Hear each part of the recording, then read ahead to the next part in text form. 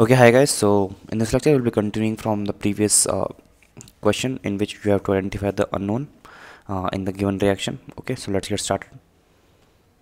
So we have something like this and this product.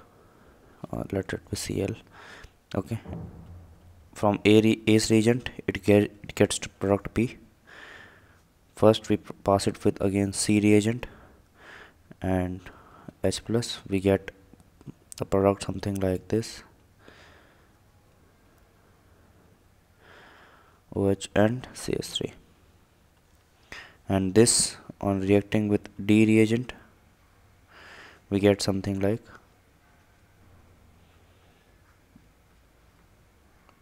CS3 here, double bond here, and this on reaction with selenium and on heating we get a product like this. So you have to identify the unknowns here. Okay,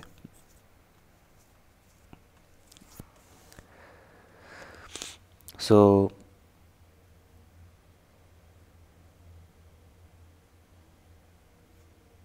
A would be obviously AlCl3, because after AlCl3 only we'll get reduced,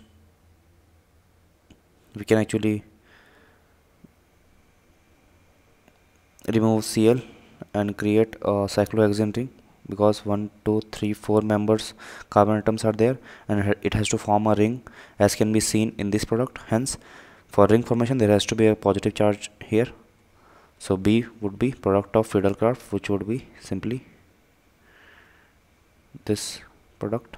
Okay, and this product, this is the this is a B product, and B product would be reacting with some reagent C to form something like this. So C can be CS3 MgBr, because CS3 can attack on this carbon and form a carbocation here. Oh sorry, not a carbocation. This would actually attach itself on this carbon atom, and this will get O negative. O negative will attract H plus and will become this compound. Okay, and this compound will then be, the D would again be, we can say D is again acidic medium, and we are heating it because alcohols and ethers are stable in this. Alcohols and ethers are stable in basic medium, not in acidic medium. Hence on heating it will create positive charge here and would eliminate H from this carbon atom. Hence we will get something like this, which is in the product. Okay, and this is a reaction you can remember that a cyclohexane with any number of bonds, if heated in the presence of selenium, then would get something like a benzene. Okay, this is the first time you are encountering this reaction, but from now on you can just remember this. Okay, now we have something like this. This is actually O, and then we have double bond O 18 also here. We are reacting it with first in the presence of 2 moles of CS3 MgBr, and second in presence of H plus to get a product A, and then it reacts with a reagent B to get a product like this. Identify A and B. Okay, so when this react with CS3 MgBr in presence of H plus, what would be the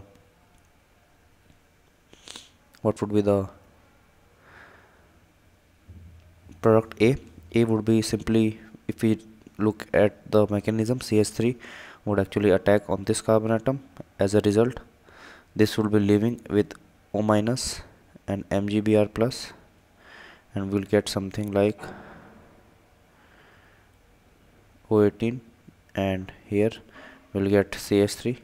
Okay, this is again will form a double bond. Again it reacts with the second mole of CS3 MgBr. We'll get something like this, O18, and again minus charge with MgBr, and we get 2 CH3 attached here, and we get O minus. Second, we pass it with H plus, so we'll get something like this as product A.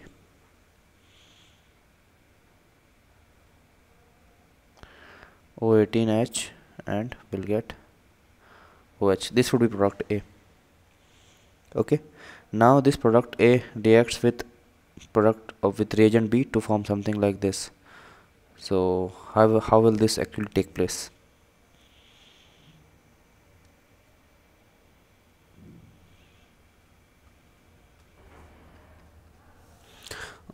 There is actually some I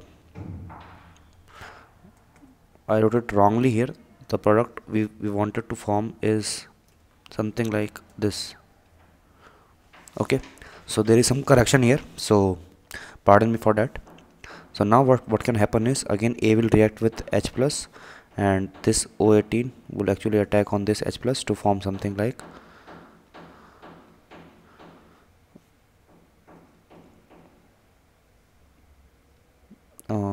O18 plus, and it will be removed. As a result, we will get a positive charge here. It will be stabilized by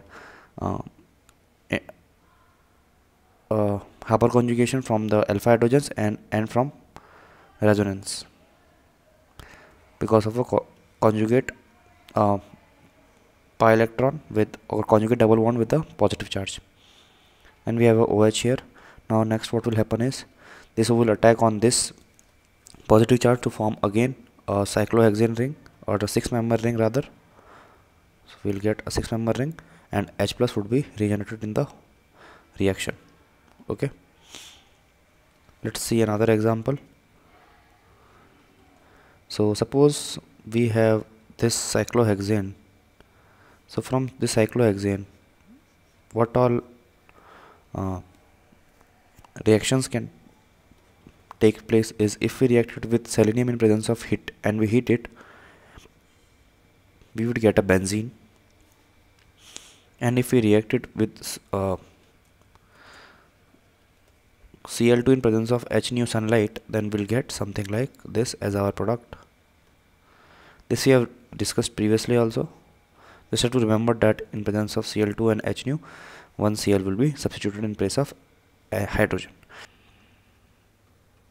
Br attached here, Br and Br attached here, and this on again reaction with 2 moles of alcoholic KOH, will get double bond character here and here, and as a result we'll get benzene. Okay, so this is one of the ways to obtain benzene directly, by reacting with selenium and heating it, and this is the second way in which you can get benzene by all this set of reactions. This is the second way. Okay,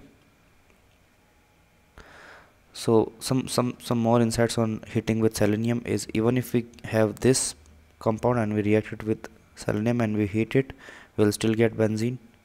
And second, if we have a 7-member ring, something like this, and we heat it in the presence of selenium, and then what will happen is 6-member ring would be formed, and one substituent CH3 group would be attached to the phenyl ring.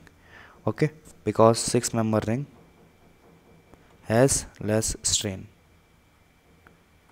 Okay, so with this we come to an end of this lecture. In the next lecture we'll be discussing new topic called nitration. Okay, till then, good luck and goodbye.